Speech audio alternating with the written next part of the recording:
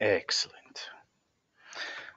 Welcome, lesson 6 on our heat and reactions topic in physical behavior of matter. Okay, we're going to talk about reference table I today, okay, about how much heat is absorbed or released during a chemical reaction, okay. Most of the reactions you need to know are on table I. There's only a few others that you can infer the answers from when it all comes down to at the end. So heat flow in chemical reactions. So heat either comes into, absorbs into a chemical reaction, or is released, exits a chemical reaction. And that's based upon breaking and forming chemical bonds. Okay, so remember, whenever you break a chemical bond, it absorbs heat. Whenever you form a chemical bond, it releases heat. Well, in a chemical reaction, the overall net absorbing or releasing of energy is referenced to as the heat of the reaction. Okay, so overall, after the reaction completes, did more energy get absorbed, endothermic reaction, or did more energy get released, exothermic reaction? Meaning, did it form more stable compounds and become exothermic, or did it form less stable compounds and become endothermic? Anyways, that's a rundown. Endothermic, heat enters the system. It absorbs it up, soaks up the heat. Delta H values from table I would be positive. So the change in heat, delta H, remember, delta means change. H in this case means heat.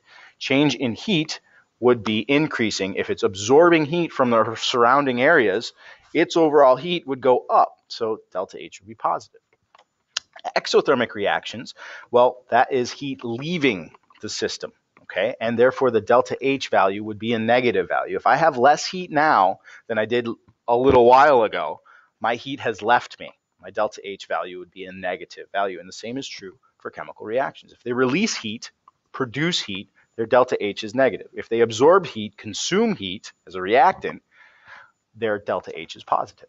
So in exothermic chemical reactions, the way we figure out delta H is we always subtract the heat of the products from the heat of the reactants.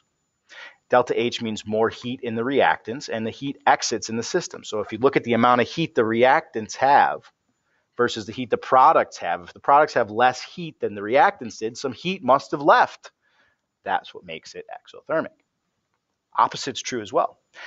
We still figure out heat of products minus heat of reactants to figure out the overall heat of the reaction. But if our delta H is positive, it means that our products have more energy heat-wise than the reactants did. So they absorbed that energy from somewhere, and heat has entered the system as a result. So when a chemical reaction overall is flipped back and forth, right? So if we write it in one direction, but we reverse it, the heat will be reversed as well. So example, carbon dioxide gas can be decomposed into carbon solid and oxygen gas. Okay, this is on table I. There it is. It says that that reaction is a negative value for delta H, which means it releases heat. But if you were to flip it, it would be a positive system. Okay, so this reaction on the table, carbon solid becoming oxygen gas, makes CO2 gas. Pardon me, I misspoke there. The example I gave you has been flipped. So the delta H sign needs to be flipped too. Remember that. If your reaction is reversed, the sign on your delta H is reversed as well. If you double or triple or half a reaction, the amount of heat has to be doubled, tripled, or halved as well. And you can tell a reaction has been doubled by looking at the coefficients in front of our compounds.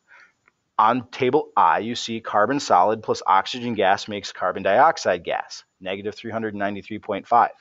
That's the amount of heat it releases. But the reaction I drew here is 2 carbons plus 2 oxygens makes 2 CO2s. I've doubled the amount of molecules or elements that are involved. So I must double the amount of heat that is involved too. Now I didn't flip this reaction, so the sign stays the same, but the magnitude, the size of it, got doubled because I doubled the size of the reaction. Okay, should make sense. If you double the amount of stuff you're reacting, you would double the amount of heat that is required or is produced. Okay, little logic. Table I, some tours of heats reactions. Okay, so this reaction here, CO, carbon monoxide gas, plus oxygen gas, makes CO2 gas. Delta H was negative, so we know that's exothermic. The reaction didn't have anything to do. It was the same as before, remained the same. The N2 plus the O2 right here in the middle of the chart, making 2NO2 gas. It's positive 66.4, so that absorbs heat, that particular reaction. That means it's endothermic. And again, I didn't change the reaction here. This next one, 2 hydrogen gases. Let's see. Plus oxygen gas makes 2 H2O gas. Yep, it's right there. Negative 483.6 exothermic. Again, I left this reaction the same. Now the last one I flipped, okay? So you won't find this reaction on table I because you'll find its reverse on table I. 2H2O, okay? Liquid, okay? Becoming 2H2, got it, and 1O2, got it. It says it's negative 571 on the chart, but remember, I flipped the reaction, so we're gonna flip the sign, positive 571. That means that this is endothermic now. So the reaction was flipped. It wasn't doubled, it wasn't halved, it wasn't remaining the same, it was literally flipped. That's what you would write there. So the main points of this lesson. Heat is a product or a reactant. Table I tells you that. If the value for the heat is negative, heat was produced. If the value for the heat was positive, heat was consumed, okay? Is a reactant in the ingredients. You can double these reactions, triple these reactions, or flip these reactions. When you double or triple the reaction, you double or triple or halve the amount of heat.